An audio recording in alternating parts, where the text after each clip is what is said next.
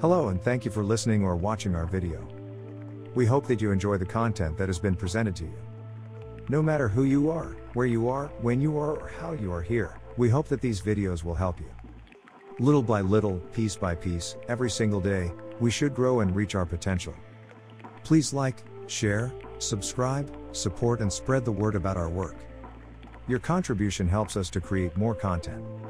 Thank you. Chapter 1.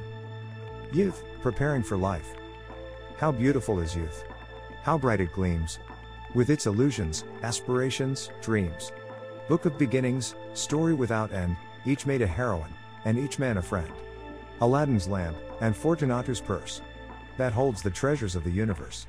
All possibilities are in its hands, no danger daunts it and no foe withstands. In its sublime audacity of faith, be thou removed, it to the mountain saith, and with ambitious feet, secure and proud, ascends the ladder leaning on the cloud. Longfellow, Morituri Salutamus. How to face life, how to prepare for life, are questions that must be answered by those who believe, as Lecky put it, that the map of life must be marked out, that in the words of Emerson there is such a thing as the conduct of life which man is free to determine. We are assured incessantly in these days that we must enter upon a great program of preparedness for war, back of which urging lies the assumption that a maximum of preparedness must be arranged in order to secure our land against the menace of aggression or invasion. If a program of preparedness, which in the last analysis involves destruction and desolation, be impossible without the fullest planning, how much less possible is it to shape a constructive life upbuilding program without most careful and adequate preparedness? Into the mind of youth must penetrate the ideal of self-preparedness, not of external preparation for the outward life, but of inmost preparedness for the inner life. Whether or not the preparedness program be, as some hold, more menacing to the soul of America than foreign foe can ever become because it marks an immediate invasion of the American soul rather than a possible aggression upon American soil, it is certain that life cannot worthily be lived save after preparedness in the fullest sense of the term. It is, in truth, easy to stir up excitement and even deeper feeling over a purely external problem such as is that of war preparedness, preparing to do something to another, whether an individual or a nation or a continent. The easiest way is the way of external preparedness, the militaristic way, for it involves a minimum of reasoning. But preparation for life, which I ask of youth, involves the largest measure of reasoning and planning and purposing. It is the hardest way rather than the easiest way, though the pursuit thereof makes ultimately for the way that is inevitably rightful and unerring. Is it needful to urge upon young people that they shall face life with the determination to sketch for themselves a map of life as they see it, as they purpose, if so be they purpose, to make it? What would be said of a military commander who entered upon a land to him unknown without securing in advance the fullest possible data, without gaining, as far as it was possible so to do, an understanding of the outlines of the country he proposed to enter?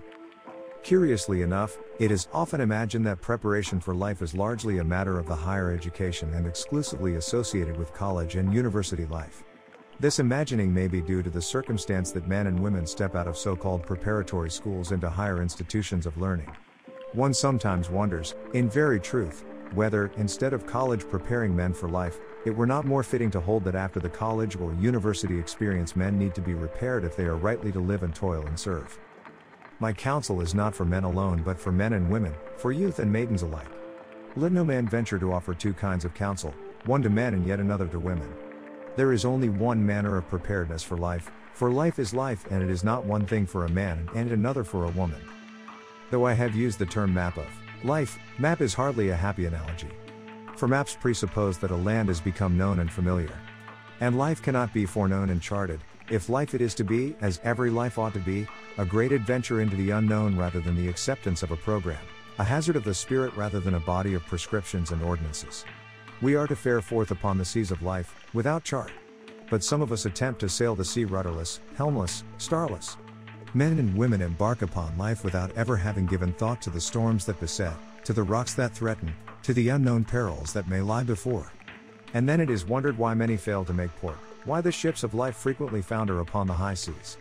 The wonder ought rather to be that so many enter triumphantly into the harbors of eternity, seeing how rarely men map out life in advance, seeing how grudging is the time spent upon preparation, seeing how seldom men diligently and consciously prepare to meet those difficulties and burdens and problems which adequate preparedness for life alone can fit the soul to face. Let not life be mapped out so definitely for you, so accurately and systematically that no room will be left for the play of your own will and the determinations of your own spirit. I would almost rather have every map of life flung away than have life so mapped out as to leave youth no freedom of choice, as to fail to spur men on to face the great adventure, to be capable of daring to front whatsoever life may offer.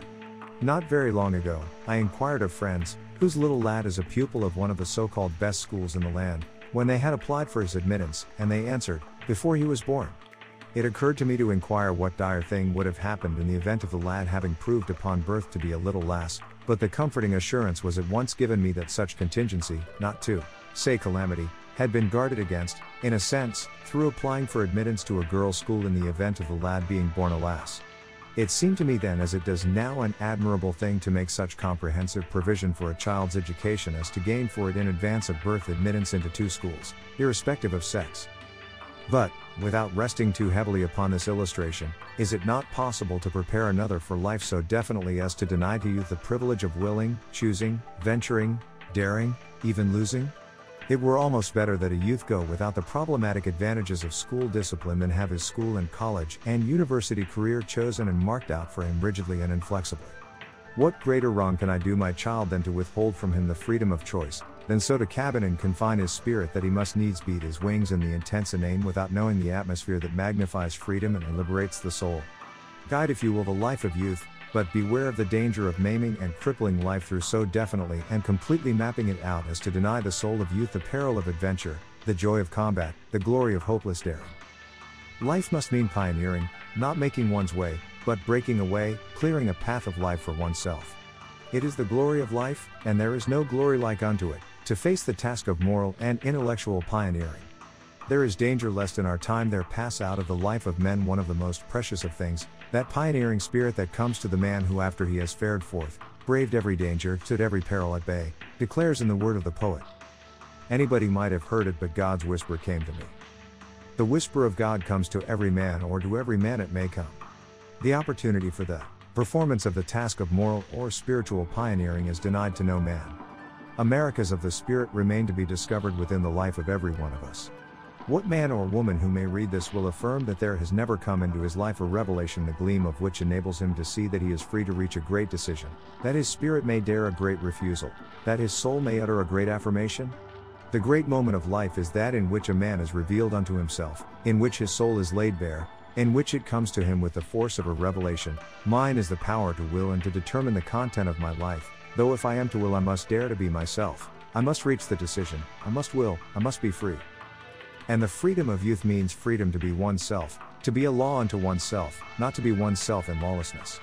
Choose ye this day whom ye will serve, remembering that the responsibility of decision rests with you, and that, in the despite of all the lives that have been lived and all the maps that have been drawn and all the plans that have been sketched and all the precedents that have been set, you must live your own life, and, if it be not your own life, it is not life at all.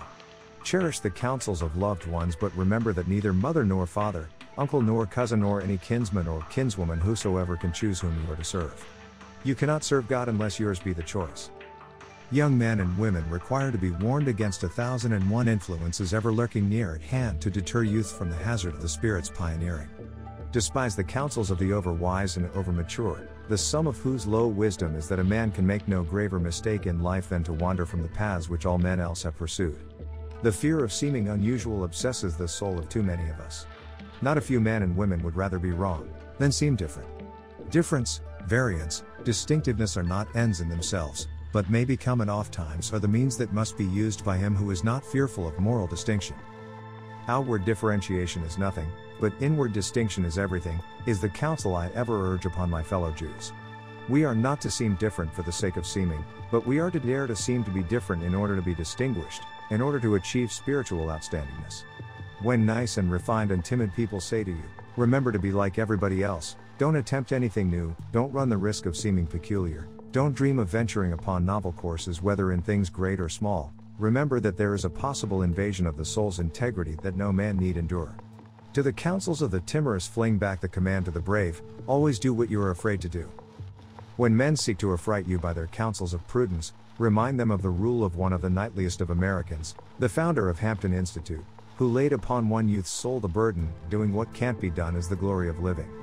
And when men seek to degrade you to the level of their own base timidity, bid them to remember the courage and nobleness that were in the act of Higginson in leading a Negro regiment, touching which he said, "We all fought, for instance, with ropes around our necks, the Confederate authorities having denied to officers of colored regiments the usual privileges if taken prisoners and having required them to be treated as felons." Pioneering, moreover, presupposes unrest, discontent, just as it should. I am not fearful for the youth whose soul is in a state of unrest, the youth who is soaring ideals and knows not whether life is even worth living. If that be his problem, it is enough for him to know, paraphrasing the word of the Jewish fathers, that whether or not life is worth living, we must live as if it were, and we must make life fuller of worth. Are you dissatisfied? Are you discontented? So much the better for you. Hearing from the mother of James Russell Lowell of his general discontent with the conditions of society, Emerson wrote to her, "I hope he will never get over it. Better the nobly discontented than the ignobly content." Did not John Stuart Mill say that pigs are always satisfied and men are always dissatisfied? But let your discontent and dissatisfaction be not with the world but with yourself, knowing that if it be noble it shall lift you up. Grave consequences attend the too definite mapping out of life's program. Men's passion for and faith in the profession of soldiering rest upon youth's yearning for adventure. And if, perchance, today great multitudes of men are yearning to take up arms, it is not because they would destroy an enemy, but because they would obliterate the emptiness of their own lives, because they are in revolt against the absence in normal life today of the pioneering opportunity. It is this lack of stimulus or impulse in the direction of pioneering which makes for poor, mean, low substitutes in the realm of adventure. The low gang takes the place of high comradeship, the debasing fling becomes a substitute for ennobling adventure. The passion for glamour and glare, as disclosed in the craze for the motion picture, is only another expression of the thwarted sense of adventure which the soul of youth dare not be denied. Seeing that the gang spirit is nothing more than a crude, imperfect, at worst sinful, expression of youth's passion for togetherness, what needs to be done is to offer youth an opportunity for the expression of the deep yearning for fraternalism. Do young men imagine that they must have their fling? Is it not because life as lived is often so flat and stale and unprofitable that the fling of the body is substituted for the adventure of the spirit, that, failing to grasp hold of the eternal realities and verities, men set out to magnify the passing and perishable? When everything big is shut out of life, it is not to be wondered at that life becomes full of meanness and littleness and unworthiness. Give yourself to something great, enroll under the banner of a high cause, choose as your own some standard of self-sacrifice, attach yourself to a movement that makes not for your own gain but for the welfare of men, and you will have come upon a richly satisfying as well as engrossing adventure.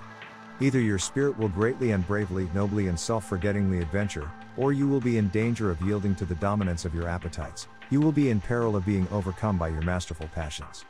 Dare to give every power of your life to the furtherance of a mighty cause. Let your spirit come under the dominance of a high and exalting enthusiasm. So will you gain the mastery over yourself, not as a matter of prudence, not as a matter of caution, not as a matter of timidity, not as a matter of duty. Let something so high and noble come into your life that it shall be expulsive of everything low and mean. The men one honors most, the men one has reason to cherish most highly, are those into whose lives something so lofty and commanding has come as to have left no room for the mean and petty.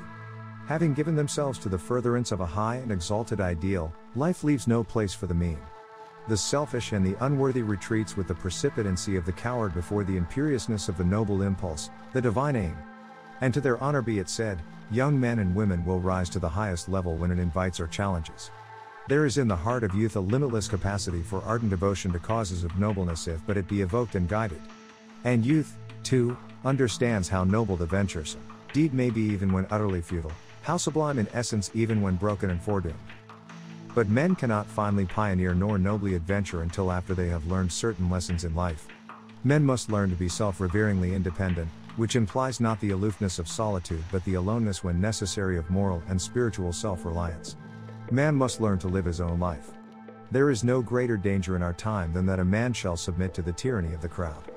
A man need not be remote from nor yet alien to the world, and yet he may live his own life and live within himself. We suffer ourselves to come under the domination of mob feeling and mob thinking, such as it is, because we have not learned the art of shutting ourselves away at times from the world. We seem never to dare to be alone because, though we know it not, we would fain avoid facing life's problems. We must understand, too, that, if the problems of our own life are to be met and solved, these things cannot be done vicariously.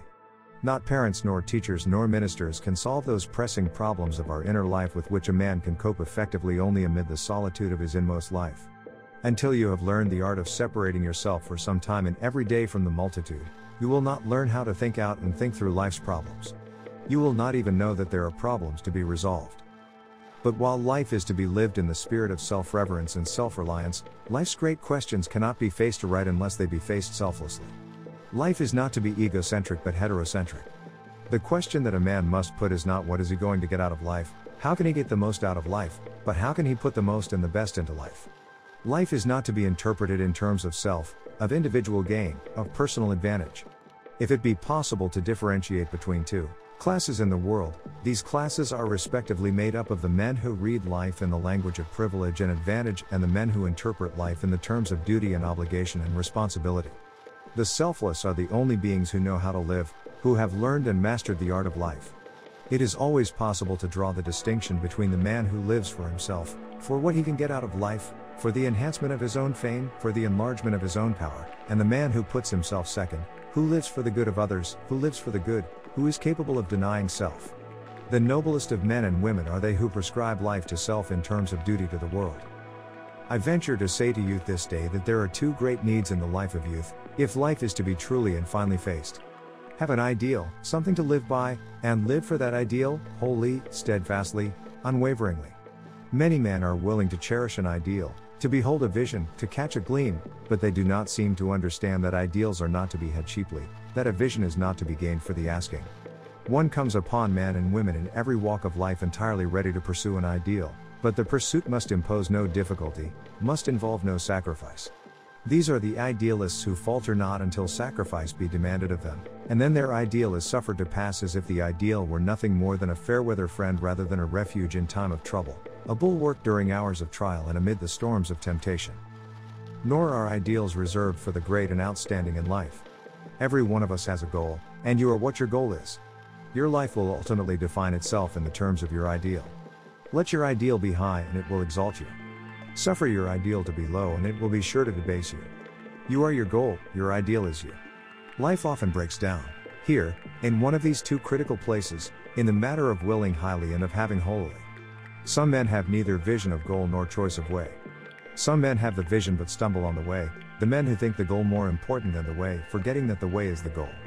And so many falter and fumble, forgetting that life's most important choice is as truly of a path as of the goal, that the way that leads thither is of the essence of the dream and the triumph. What thou wouldst have highly thou must have holily. We will to have high things, but we are not prepared to achieve them holily, as if the manner of the quest were less holy than the matter of the goal. Who does not know of men in business who aim to secure a competence and are resolved to put by the ways that are sharp and mean, after a fortune has been secured? Men vainly imagine that after they have amassed much they will neutralize the evil they have done by doing much good, but in the meantime they have done evil to themselves and are no longer free to live by the ideal. Giving themselves unholily to the quest of the high, they have become transformed and debased into something mean and strange. One knows of men in the ministry to whom is given the putatively wise counsel to be discreetly cautious and evasively silent until the time comes for the occupancy of a great pulpit, when, as it is basely said, a man can afford to speak out of his soul. But when the great pulpit prize is won, the gleam, alas, is gone, the vision lies shattered. The man has been corrupted and his soul corroded, and he who was willing for a time to be silent in the hope that some day, through the methods of silence, he might achieve the right of speaking out more bravely, has in the meantime become a dumb dog who has lost the power as well as the will to utter himself in fashion brave and unafraid. Seemingly good men, outwardly decent men enter into political life, and imagine that they must for a time strike hands with corruption until the hour will come when they shall be able to smite corruption with their own fists. They palter and they falter, whispering sorrowfully, truly it is regrettable, but one must do these things.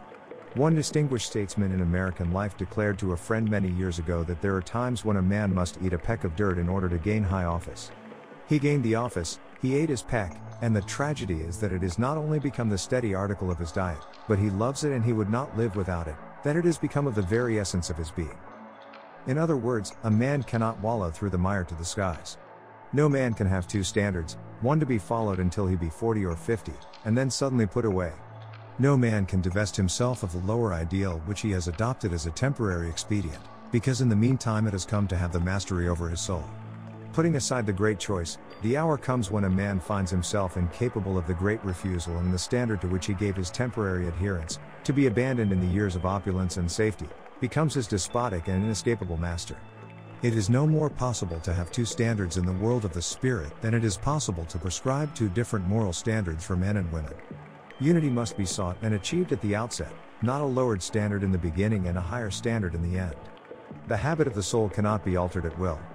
Once to every man, and not 1,000 times, comes the moment to decide, and the earlier decision will in part, if not in whole, be determinative of every later choice. And if, young men and women, there were nothing else for which to prepare, there is the future, there is the holy calling of parenthood to be pursued by most of you.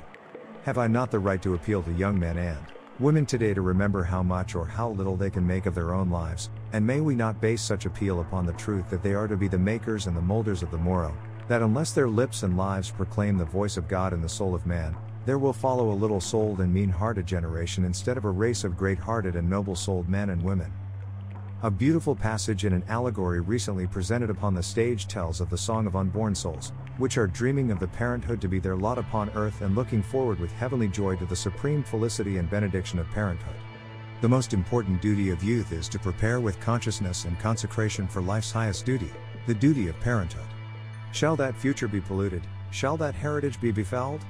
In reminding young men and women as I do that they are the trustees of the morrow, that they hold in their keeping the destiny of all the future, I am tempted to ask a question.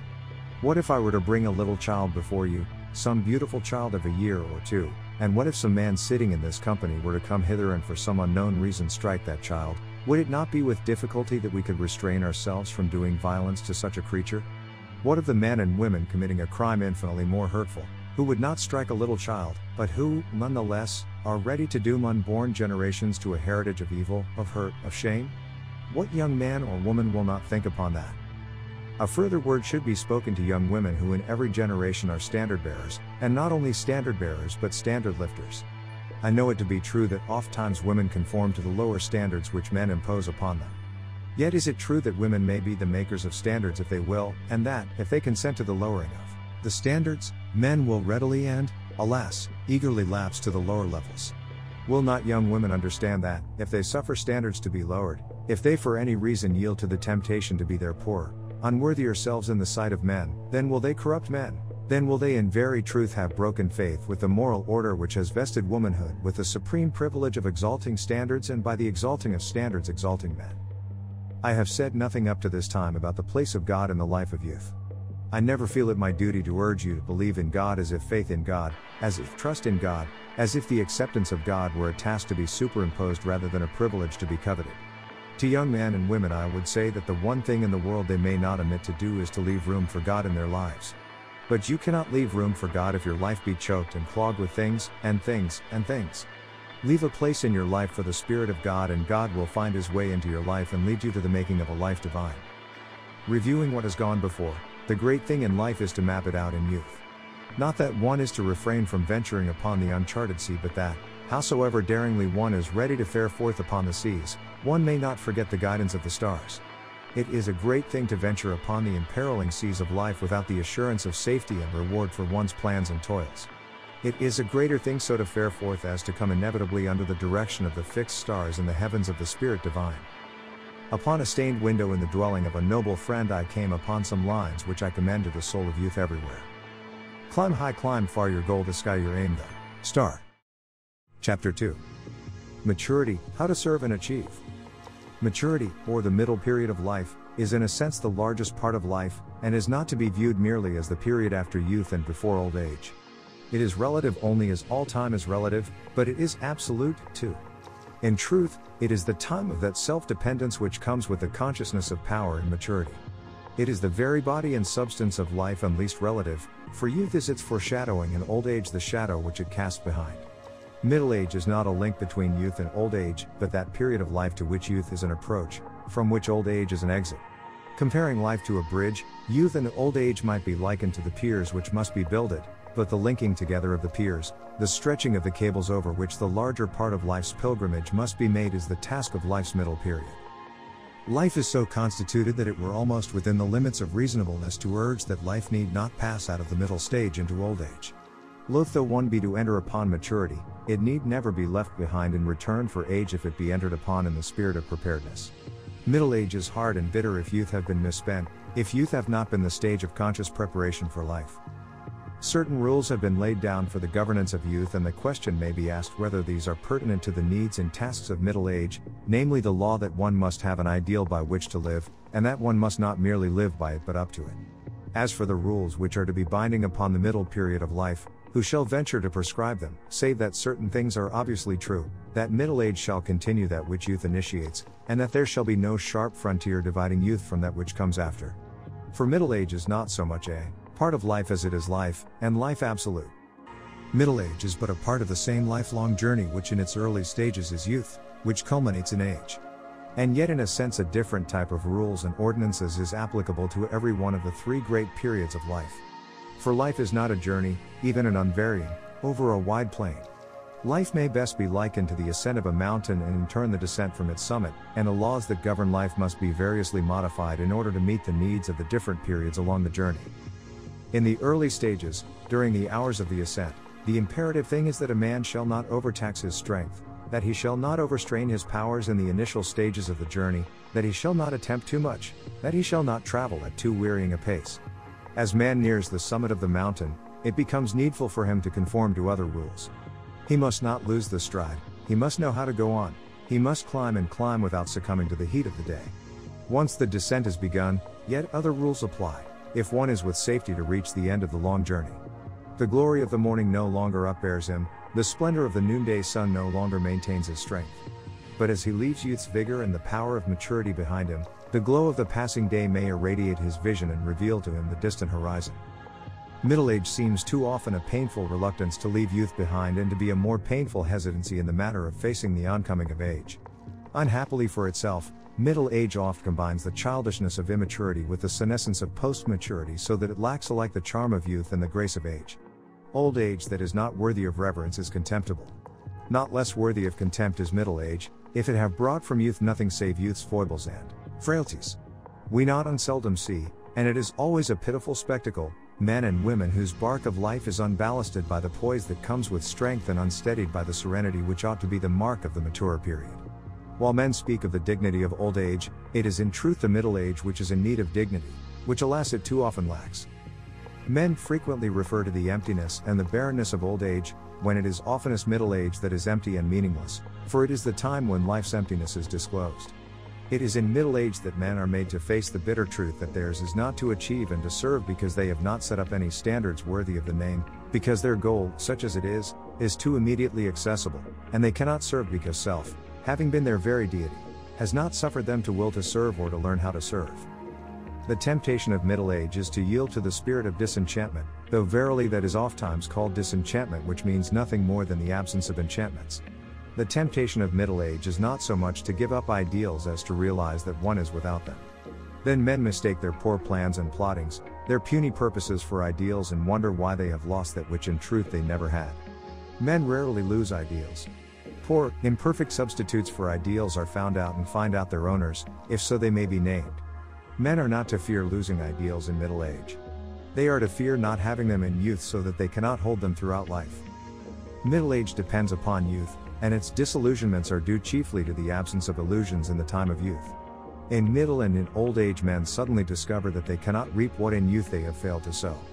That middle age finds the ideals of youth unsatisfying and even unengrossing, indicts only youth and, not itself, shows that the map of life, if drawn at all and as drawn in youth, was not ample and generous enough to have proved sufficing for a lifetime. Assuming that middle age is less joyous than youth, it enjoys one supreme satisfaction, or rather reaps one supreme compensation, that of the consciousness of two powers, two of life's sovereign powers, the power to achieve and then the power to serve.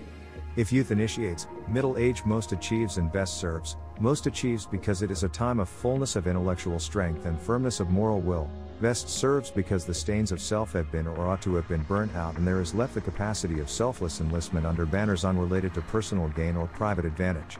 The middle age that men find bare and unsatisfying is in truth that to them who have not mastered the two arts of life, achieving and serving. Certain mistakes are not uncommon in respect of the interpretation of middle age, for example, that it is not the period of high initiative. Because things are not initiated with dash and flair, it is assumed that middle age undertakes nothing. On the contrary, it is then and perhaps only then that things are begun and achieved for their own sake, that things are really undertaken in the consciousness of strength and with a capacity for achievement. Moreover, while little can be carried into and beyond middle age that is not initiated in youth, the soul of man has not in the middle period forfeited or abandoned the power of self-correction and self-redemption. It may not be easy, neither is it impossible. Perhaps the supreme rule for middle age may be phrased in the fewest of words, don't stop growing . Physical and intellectual maturity are not interchangeable terms. The truth is that men almost consciously cease to grow, and even will not to grow at 35 and 40 and 45 and then proceed to wonder why life is so unsatisfying. Let men but remember that there is no such thing as maturity in life, if maturity mean the cessation of growth, for maturity were followed by post-maturity, which is overripeness. Men need never cease to grow and mature. Men will either grow up or go down. The great and satisfying lives are those of men and women who grow on and go on until they are cut down. When Freeman died, he asked that on his gravestone be carved the words, "He died learning. He who grows and learns dies not." Continue, as long as thou wouldst grow, to learn and reason and purpose, nor yet imagine that life is done when youth is ended. Nor let the middle-aged forget that going on is not the only possibility. Even in middle age a man may reserve for himself freedom of choice, freedom to revise life's foundations, freedom to begin anew if so be error have been made. Above all, middle age must not lose its admirations, its reverences, its enthusiasms. The edge of enthusiasm may be dulled with the passing of the years, but the body and substance of one's admirations need not be diminished, and by our admirations we live. Anatole France, speaking of the old campaigners of the reserve, uses this finely stimulating word with regard to them: they unite the elasticity of youth with the staunchness of maturity. There is another and an older way of describing the characteristic quality of middle age, which must combine the wisdom of age and the heart of youth. Chapter 3. Age, How Not to Grow Old. But why, you ask me, should this tale be told to men grown old, or who are growing old? It is too late. Ah, nothing is too late till the tired heart shall cease to palpitate. What, then? Shall we sit idly down and say the night hath come? It is no longer day?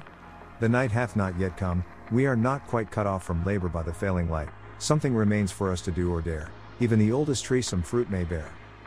For age is opportunity no less than youth itself, though in another dress, and as the evening twilight fades away the sky is filled with stars, invisible by day. Longfellow, Morituri Solitamus. Old age depends largely upon the attitude of men toward the whole of life. Old age is not a joke nor a bore nor a trial nor a calamity, though it may be any one of these as all of life may be. But what needs to be stressed is that old age has no content in itself apart from the whole of life. Old age may be as nothing else a foretaste of the kingdom of heaven where faith and hope may meet and love crown all. But little can come to old age that was not in and throughout life. Alas for the old age of the self-centered and self-serving. If life have built walls that shut out, these cannot be raised by age, which will forever have made itself captive. The crown of old age is a term that trips lightly from our tongues. Are we not in danger of forgetting that there must be something to crown? For in old age inheres no magic to redeem and transfigures all that has gone before. Old age purges the precious metal of life's substance of its debasing dross, but the precious substance must be there to be purged. Age, like happiness, is neither to be sought nor evaded. It is a byproduct of life rather than life's end. Not the aim nor goal of life, but the way of life must it be. In the matter of reverencing old age, we rest, historically, upon the firmest Jewish foundation. For the Jew as no other man before or after him taught the world how to magnify childhood and to glorify old age, to rise up before the hoary head and honor the face of the old man. And this revering solicitude for the aged is still one of the marks of Jewish life.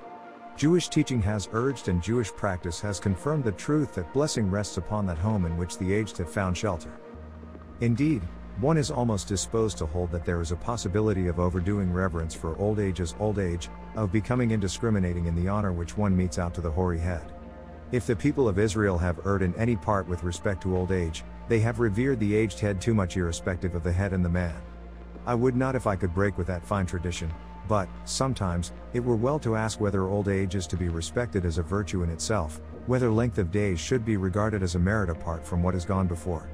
Old age is judged compassionately on the principle that nothing but the good should be spoken touching the dead or the nearly dead.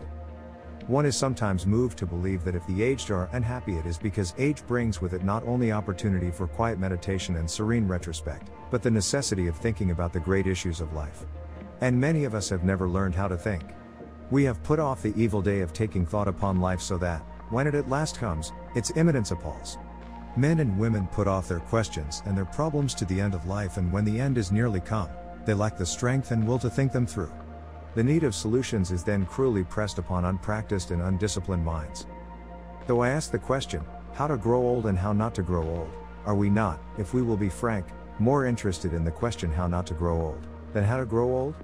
In the question, pressing a little farther, how to seem not to grow old rather than how not grow old? Seeming not to grow old may be attained by artificial means.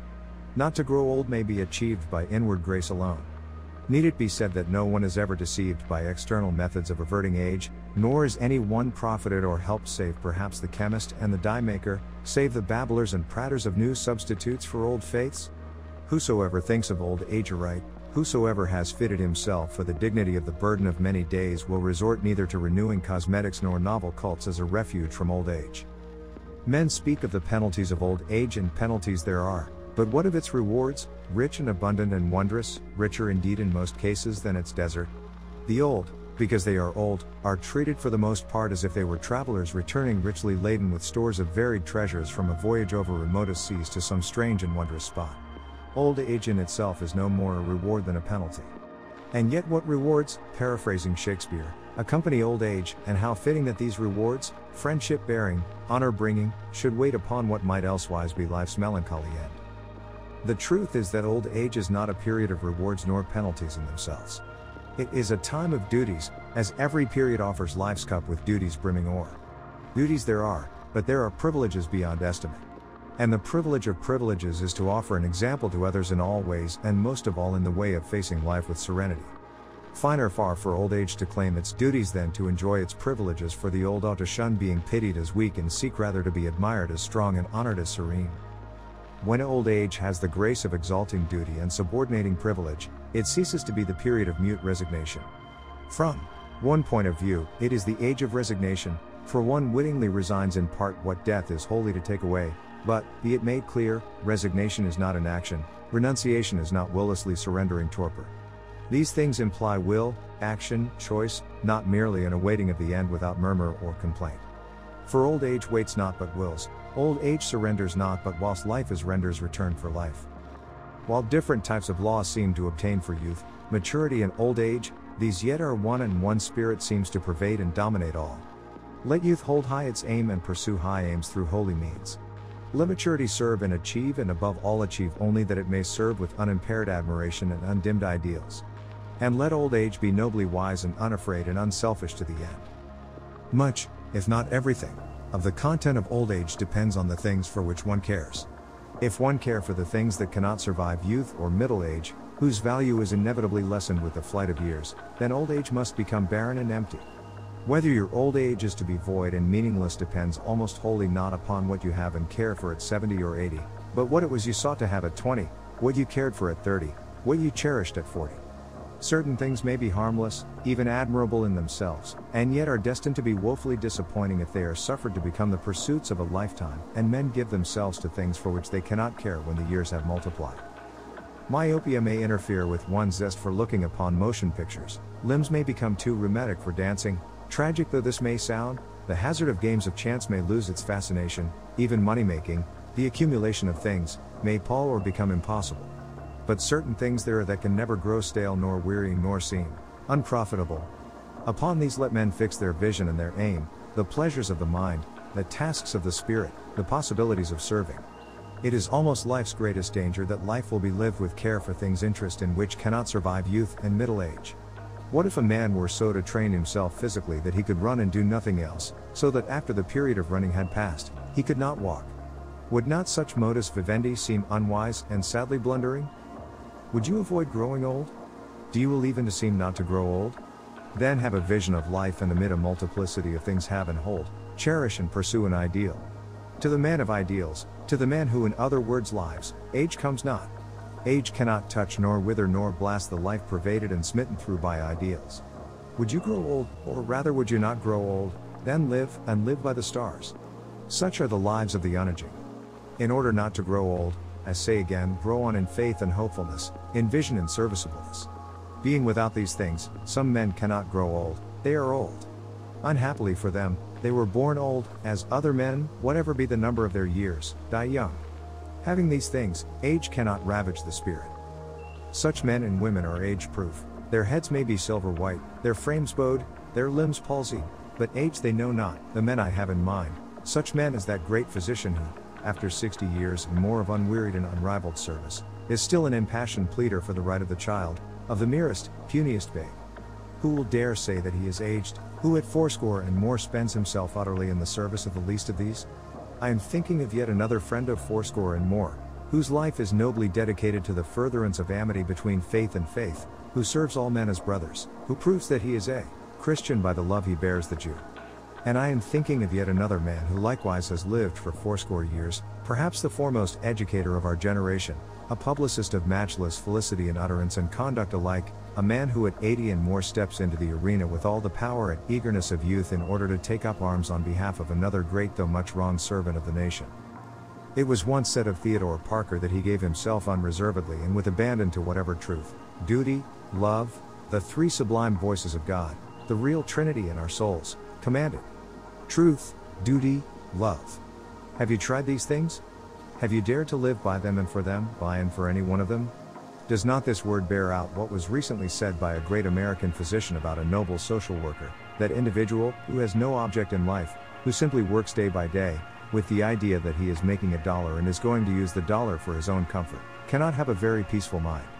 But if one has an object in life, to attain certain things which will be helpful to others, and whose day is filled with that sort of work, that individual deserves, and other things being equal, will have an old age.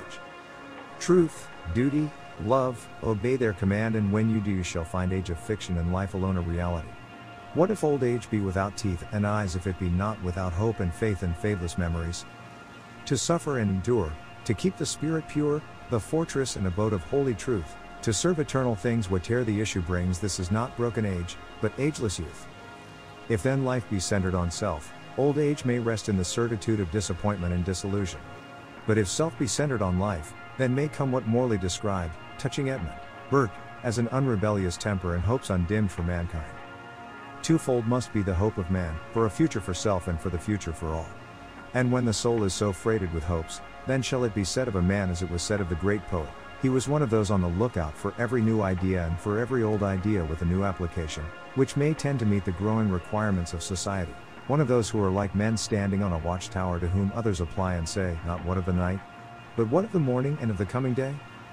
My one word of counsel is, let life not be centered on self, for to live for self is to invite cruel disaster in old age. The saddest, in truth the most tragic, lives I know are those of old men and women who have nothing to live for because they have lived for self and self alone, and self is nothing. Their lives are piteously empty. For the restlessness and excitement of youth may hide this truth, but age, like death, is a revealer. And there are many types of selfishness. I speak of two which must suffice. There are those who live for selfissimus, giving not the utmost for the highest but all for the nighest, self, self's pleasure and profit and power and vantage and fame. These are the most crude and obvious types of the selfful, who shall pay the penalty of their folly and their moral disease. But, though it be said to your dismay, there are other types of selfishness, though less obvious, the selfishness of those who project self into and magnify self in family relationship. For there are those who simply extend the horizon of self enough to include other forms of self, one's own, one's nearest, one's flesh and blood. And here, too, disillusion is bound to come and ought to come, for one's own cannot not to fill one's life forever. One might well excuse our mothers and fathers for giving their thought and attention to their own, for these were many and life was hard and life's struggle oft times bitter. But for the fewest is such excuse valid now, if ever it was valid, especially seeing that we concentrate upon the giving to others of things rather than upon helping others to their highest and best. In truth, people concentrate upon self, upon their own interests and wishes, and these things pass and little or nothing is left in life save self. Live for yourself, and you live 2 years in one, live in the life of others, and you divide your years with another. Is not all this a paraphrase of what Emerson has said better than any other? He who loves is in no condition old. Not lives and lives for self, not love self and self alone, but he who loves. Emerson, building better perhaps than he knew, has voiced the deepest truth of the soul. Love cannot die and love will not let die nor yet grow old. And yet as a final word, and more needed than all else, I would say that there is only one way to grow old, and that too is the only way not to grow old. That way is to know, to love, to serve. Grow old along with me. The best is yet to be, the last of life for which the first was made. Our times are in his hand who saith, a whole I planned, youth shows but half. Trust God, see all nor be afraid.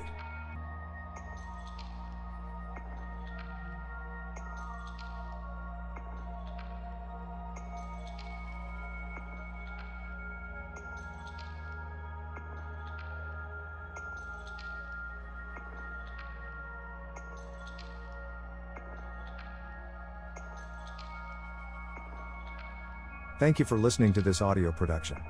We hope that you will support our work and our efforts by subscribing, sharing and supporting us.